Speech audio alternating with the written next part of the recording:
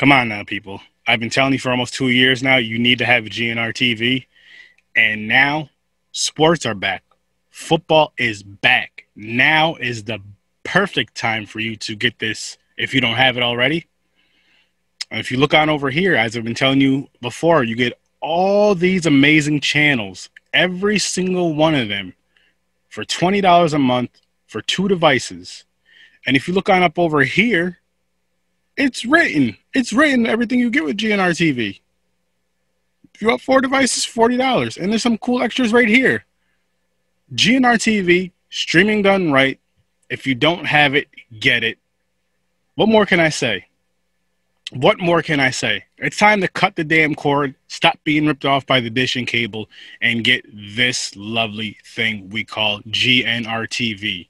Streaming done right. What's up, ladies and gents? We are back to back, like the Drake diss to Meek Mill, if you guys know anything about hip-hop. Anyway, this time we did the movie Getting Away. It's another short. This one was about 9 minutes, a little more or less. About 9 minutes, 9.5 minutes. It was another fun film. I will say that. I'm going to tell you something that really bothered me about this movie, though. And it's when the girl is making the potatoes and she puts about 6 pounds of potatoes in a pot, normal. She sprinkles hardly any seasoning on it. So, tink, tink, like 2 little sprinkles of salt. That bugged me. That bugged me a lot. And I'm not even lying. I literally just watched this movie on YouTube. It's on YouTube. I did the share screen so we could watch it at the same time. And as soon as I seen that, I called it out. He's just laughing. But he's like, yo, I agree. She barely put anything on there. And it's like, I wonder if that's what upset the person in this movie that was after her.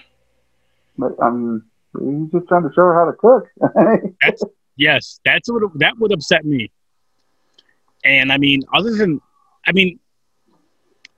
Okay, here's one thing I didn't like also, but I did like the film. But it was the sound effects at the end of the movie. I'm not going to say what happened. I just didn't really like the sound effects for that.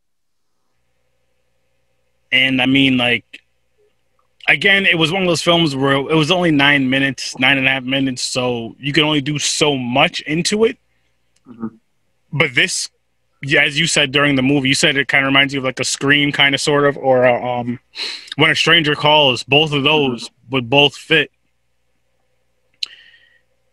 So yeah, that's like my take on it. I do love, which I don't want to spoil it for you guys, I want you guys to see it for yourselves, but I do love what they did when the girl was texting back and forth and when she was getting text messages. I love the way they showed it in this film, and I actually feel that's how it should be shown in films from here on out, if you ask me, because it just looks so much better. So much better.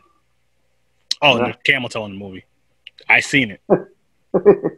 Horror Gamer seen it. I called it out. He started laughing at me again. Laughing with me, whatever the case may be. But Horror Gamer, go ahead and take it over, man. Man, like you said, the whole 8 pounds of potatoes, 3 little squirts of salt didn't work for me either. But nah, like you said, it was fun. And I did say, during this movie that it had that Scream / When a Stranger Call feel to it. Like he said, we're not going to get into major detail with what happened, but the way that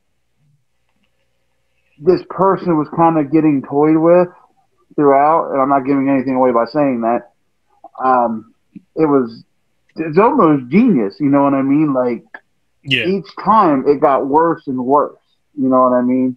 Until the big climactic whatever. There was a scene that did feel kind of like Resident Evil 4 in a certain way. I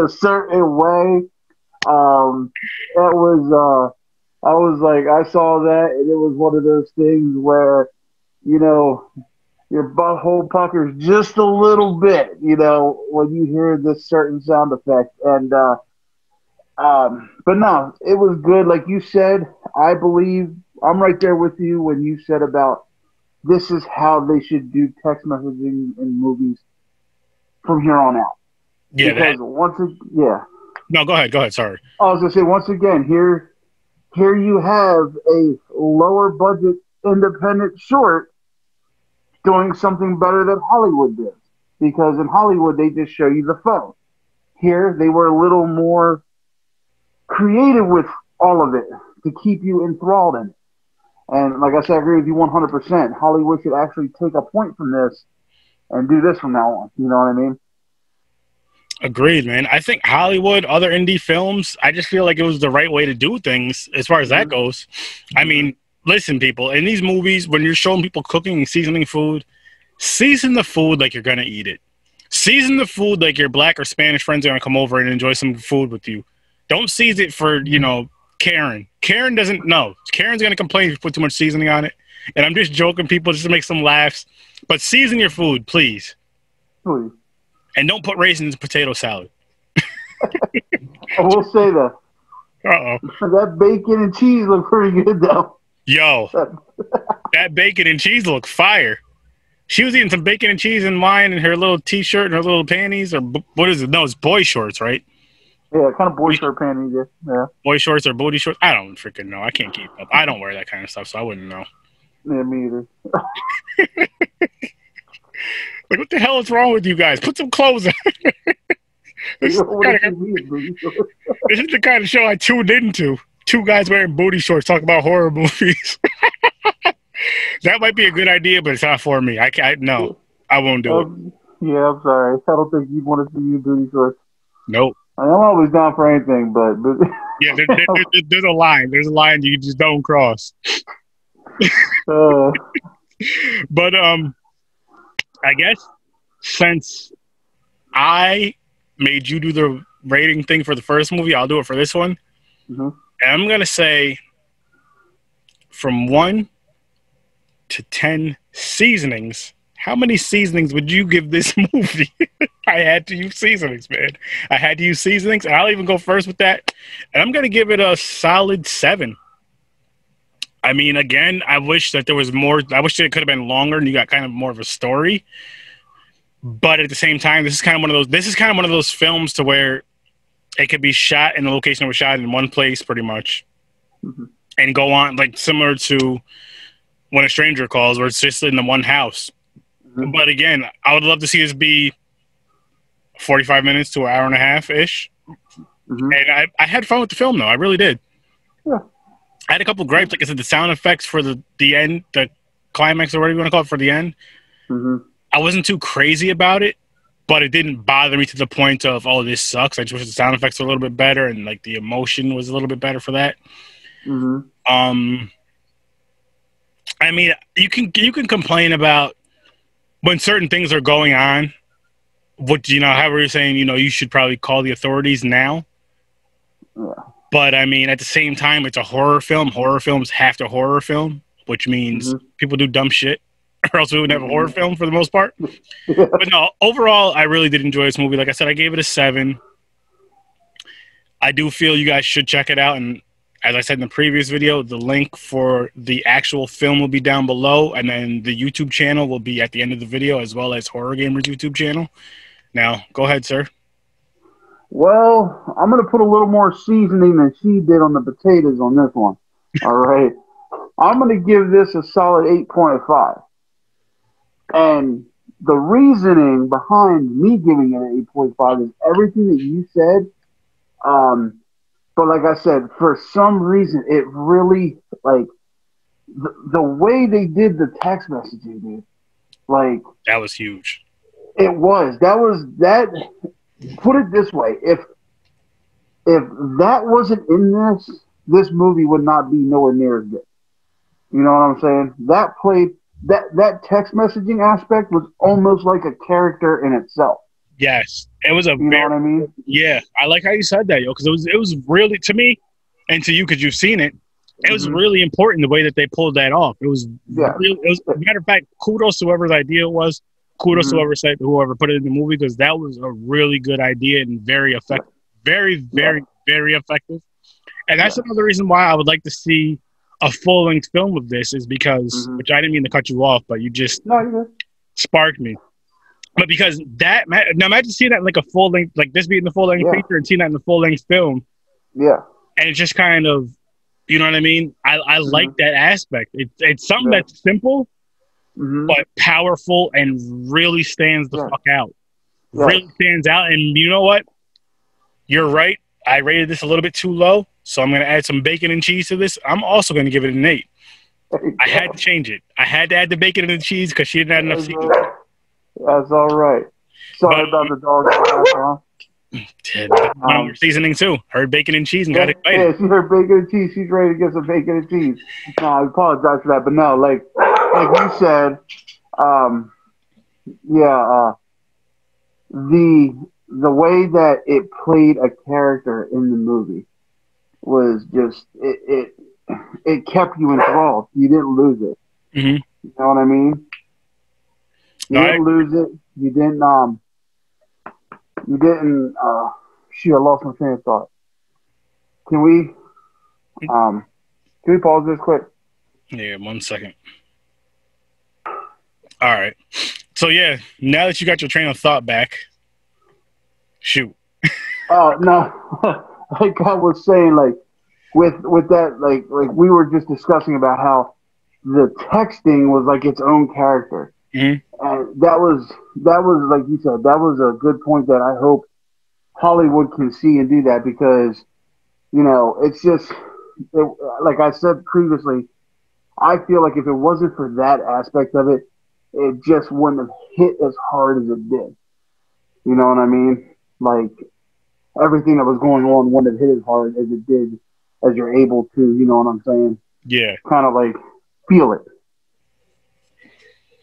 No, I agree. And that's why I feel, again, going back to it real quick, I know we keep bringing this part up, but once you guys see this short film, you'll see why.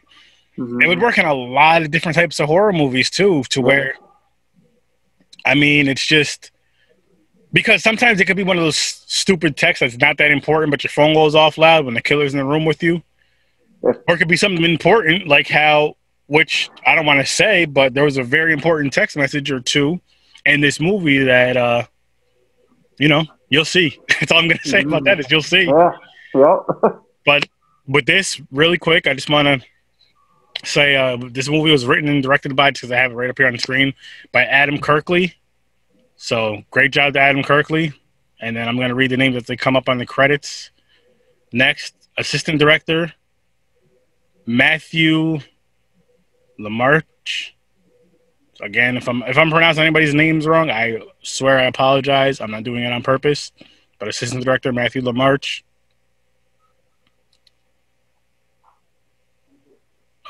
Produced by both of those gentlemen. Monica Zelk. I'm guessing she's the actress in the movie, which I thought she did a really good job. Really good job. Just add more seasoning to the food, Monica. That's all I ask. Just add more seasoning to the food. And by the way, I would love to interview any of you guys. And this goes to anybody that I do this segment for, these indie shorts. We would love to get you guys on for interviews. That's me, Horror Gamer, me, and whoever else. But yes. Absolutely. Because it would be fun. Hell yeah. Matthew Bell was also a part of this film.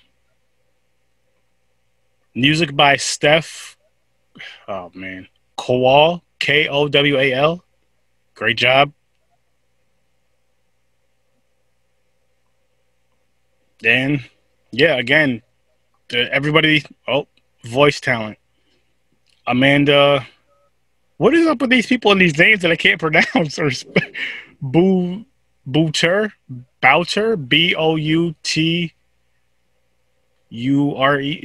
it looks like. Again, I apologize, people. I have no clue how to pronounce these names. I'm trying my best. I'm sorry. You know what else, boss? I was just thinking, I don't think there was one bit of dialogue in this movie. Holy shit. I don't think one word was said. Holy shit. Shout out to Brock Terra, Terriah. But you're correct about that, yo. Which makes this movie something, because, I mean, like, you don't want a whole hour and a half long movie with no dialogue. But with this movie, with the short, it worked really, really well. Yeah. Yeah, I It was worked just thinking well. about that. Like with everything that happened, it worked well. Mm-hmm. Because there's a certain scene which I want to talk to you about when we're done recording that I want to say because I don't want to spoil it. I Yeah. want to get your thoughts on it. But it worked really well the way it. I mean, yeah, you're right. There was no dialogue. I didn't even None. realize it until you said it, and I'm just like, wow. But it was something different. It was something different. I think you guys did an excellent job with this. Mm-hmm. I can't wait to see what you guys do next. Mm-hmm. Special thanks, Airbnb, Margaret Paudin, Paudyn. This is why I don't read people's names usually, because they're tough. Yeah. But again, you guys definitely go check this out. Like I said, I'll have the actual movie link down below. And as far as the YouTube channel, that will be at the end of the video. Definitely go check this out. Definitely go check this out because I thought it was a fun film, a great fun film. I would love to see more. And yeah, this was good. Real quick, Horror Gamer, you do your plugs first this time, man. Actually, Okay. All right, I'll go first this time. Well, you can hit me up on Twitter at Horror Gamer. The O's and the E are zeros and threes, so it's H0RR0R GAM3R. And you could also find me on YouTube where I put up daily videos. So don't forget when you go there, hit that subscribe button along with that dingly ding ding button. So every time your boy Hard Gamer does throw up a new video, you're always in the know and you'll be the first to see it. And I love you guys and just thank you guys for everything y'all do for me. And back to you, my friend. well, my turn now. Really quick, people. Horror Research 30 on Facebook. I have a Facebook group and a Facebook page. The group is for anybody and everybody to feel free to share anything and everything horror related, including your own content. Horror Gamer knows firsthand because he does it all the time, which I love it. So including your own content. The Facebook page is strictly for the podcast. I drop all my podcast content on there as well as videos like this, but videos like this go on both the page and the podcast page. The podcast also have my update, the podcast page will have like my news updates or whatever. Once this whole COVID bullshit is fucking gone and cons are back and we can go out and it's so, do some fun stuff. And yeah, that's the Facebook group, the Facebook page. I have a Twitch channel, which I'm telling you guys within the next few weeks. I know I keep saying a few weeks, but as far as like with the camera and all that shit, will be up to date. I may be on this. Oh, no, what? This will be out all the right. I might have played last night, Saturday night after the fights, and I may have played Friday night. We're recording this on a Monday, but this won't be out till Sunday. So yeah, we'll see. But yeah, I'll have my whole like setup shit. I just got to get one or two more things, I believe, so you guys can like hear me and see me and all that stuff on camera while I'm gaming. But yeah, so horror_with_sir_30. If you ever want to come on this show, horror_with_sir.30. Again, that's horror_with_sir.30@gmail.com, and that's for if you want to come on here to review and all whatever else we do. Review movies, talk some horror. For an interview, if you're a director, producer, actor, actress, etc., YouTuber, gamer, podcaster, whatever the case may be, come on here and shoot the shit talking some horror. Again, that's horror_with_sir.30@gmail.com. Audio, podcast for my audio/video shit. Well, the audio, Podbean, Spotify, Google Play, iTunes, anywhere else you can listen to podcasts. And if you just want to watch the videos that I do, watch me and my awesome guests, or just watch me in the videos I do alone, go to YouTube, Horror Research 30. What more can you ask for? And definitely check out my guy, Horror Gamer. He has some dope fucking content. And like I said in the previous video, I'm going to give you that little teaser again. You're going to be seeing me and him and some other awesome content creators working together a shit ton very, very soon. Remember the letter Z. That's all you're getting from me. As always, Horror Gamer, thank you again for coming on, man. I had a great fucking time. Thank you, sir. And to the listeners, to the viewers, to everybody out there, I'll see you in your nightmares. And I still don't give a shit about Nicolas Cage.